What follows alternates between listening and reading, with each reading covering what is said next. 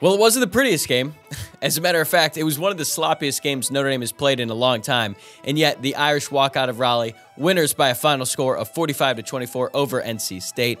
Notre Dame was slow out of the gate. They were up just 3-0 after the first quarter and then had to go back to the locker room for the next hour and 45 minutes because of a lightning delay. But once the teams were back out on the field, Wojciak Estime broke off an 80-yard touchdown run, and the Irish never really looked back. They had plenty of things to clean up. They had a million penalties, and that's the main reason why it was still a one-score game at the start of the fourth quarter.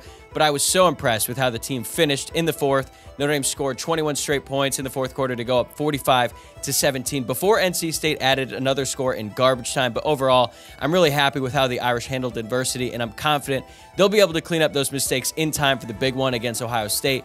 We'll have you covered here all week on Locked On Irish, the new episode every weekday to talk more about the win and to get you ready for Notre Dame's next game against Central Michigan. I can't wait.